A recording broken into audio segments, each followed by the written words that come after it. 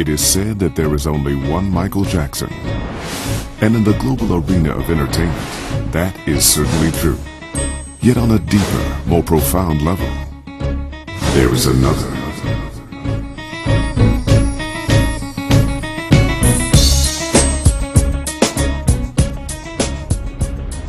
Michael Jackson, our icon. Coming up, Michael in his own words. Friendship is a thing I'm just beginning to learn about. I was raised on the stage, and that's where I'm comfortable. And everything else is like foreign to me. I'm just beginning to know and learn about people, friendship. With never-before-seen interviews. I feel thankful is how I feel. Photos and stories.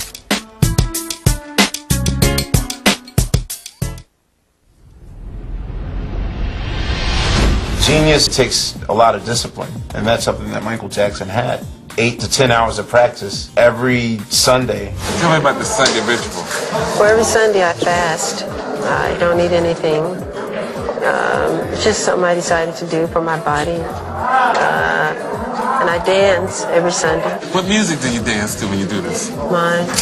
Or anything that's got a fast beat to it. I think that Michael's true genius is that there's nobody else that had the combination of being able to sing and dance and entertain and understand the moment. Motown 25, for me, the first time we got to really see a moonwalk was as crazy as thinking about walking on the moon itself. Is the achievement as big? No. But was the moment as big? Probably bigger. They said when Michael would rehearse, if you were off, he heard you. He'd walk around and walk over to the individual that messed up that he did not see, but he heard the mess up and heard exactly where in the room they were and knew exactly which move did not go in its right place and fixed it. That's a different type of genius. His simplicity is what was genius about him in a complex structure. He would say to me, Bearden, when we're doing arrangements and cutting things and all that, they have to be able to hum it. I want people from 8 to 80 to be able to hum my melodies. And he says, well, you know, the thing about my music is even all of the rhythm has to be up loud too. My vocals are really rhythmic, and he says, I like to put my backgrounds up high too right there. But he says, but then there's musical elements that I use like vocals, so that dum dum dum dum dum dum. He would go. He said that part is there, and then that's his cousin coming up right there. That's his cousin coming in. So he would go. Here's a cousin right there. And he would explain stuff to me like that all the time, and right away, the music would be there. And when I got it right for him, he would just dance. He would just look at me and just go. That was it. He would never go, see, I told you. A lot of people, they're used to just seeing the outcome of work. They never see the side of the work you go through to produce the outcome. I just see him getting dressed and then looking at himself in the mirror, and he said, you know what? Is there an opportunity here to do something different? That black cardigan that he wore for the iconic, you know, Motown 25 moment, you know, that came out of his mom's closet. On the stage, you didn't even think about it. It just was, wow, look at that magical cardigan. And Mike, in his autobiography, you know, out of a 5-star rating, Mike himself said that Motown was about a 4. He, imagine that, right? He did the moonwalk perfectly, and he did the 3 spins, and he wanted to freeze on his feet for 3 seconds, and only did 1 second because he didn't get a good grip. So go figure. Michael Jackson's human after all. The history of Johnson Publishing Company and Michael Jackson and the whole family goes back probably, I'm thinking, 35 years or more. The last count that I have actually is 27 jet covers, and then he had 15 ebony covers, which is an awful lot. My father met Michael and the entire Jackson brood when they came to Chicago. Right after the big records, I Want You Back, Love You Saved, and there was a luncheon here for him hosted by the company founder, Mr. John S. Johnson. Michael, even at that age, he's probably about 12 years old, he was always a loner. We noticed that the brothers sat over there at the luncheon, and he wanted to sit by himself or with Mr. Johnson.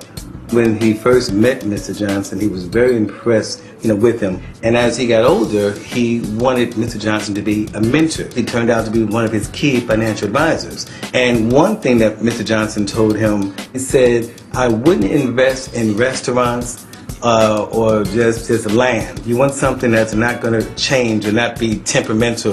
So you want something where you're owning the music rights to something, like a catalog. After Mr. Johnson gave him that advice, he bought the Beatles catalog for $47.5 million. To the world, he was the inimitable king of pop, the greatest superstar the world had ever known. But long before he was the world's Michael, he was our Michael. I think that in the beginning of the Jackson 5, black people owned him and them more so than other people. Somewhere along the way, Michael transcended ethnicity. Make no mistake about it, Mike was a brother. There's no way you can divorce how they came up and where they came from. As a matter of fact, he embraced it. I think that a person that penned Liberian Girl, I mean, they could have chosen any woman to sing about. It's Liberian Girl. Oh, I wrote that in at my house in the game room. I guess I was playing some pinball or something, and the song just popped in my head. And I think I ran upstairs, put it on tape, and it became Liberian Girl. I mean, asking me what my favorite Michael Jackson song is almost asking me, like, what's my favorite breath I ever took. Because some days I'm in the mood for young Michael Jackson, so I want to hear, I wanna be where you are, oh. And then I'm in the mood, as soon as Billie Jean comes on, you can't help but your thing to start thrusting, and you start doing it, and people looking at you like you're crazy, and you're like, I don't care. And Can You Feel It was my absolute favorite song, and I played it so much that one day my mother came into my room and broke it over her knee because I would not stop playing it over and over. It's a tie between Give It Up or Your Ways. There's always a Dangerous record with Teddy Riley and all those guys. I always love to hear him sing Can't Help It, the Stevie Wonder song that he wrote for him. And I go and watch the Way You Make Me Feel video, and not just for Tatiana. I love Dirty Diana. That's one of my favorites. Why? Because it's a life story of a groupie. It's something that I've experienced, and a lot of people who grow up on the road, like me. I mean, I don't remember not performing.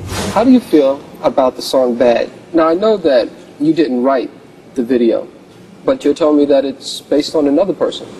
This kid who went to school upstate in the country or whatever, who is from the ghetto, and he tried to make something of his life.